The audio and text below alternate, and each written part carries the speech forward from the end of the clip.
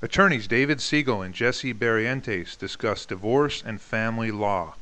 Be sure to stay tuned because at the end of this short video, you will have the opportunity to request a free copy of their book, Divorce and Family Law: Who Has the Legal Right When Things Go Terribly Wrong. With regard to these allegations that the petitioner is going to allege in this petition, they have to be imminent, right? They have to be realistic. They can't be, he might do this in the future. It's got to be pending immediately. Is that correct? Yes, you have to be worried that that's going to happen. You know, this brings up also another concern too, that if depending upon the level of the threat and the severity and the circumstances, because each situation is really different, that might be also an issue for the police. You know, we have here assault and battery.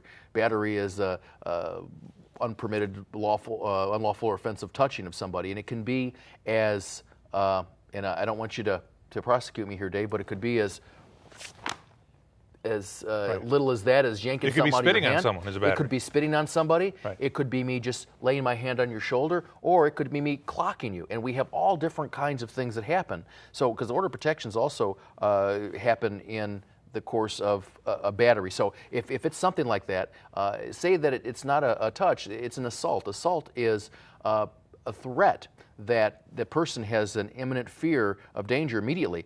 Call now to request a free copy of the book, Divorce and Family Law.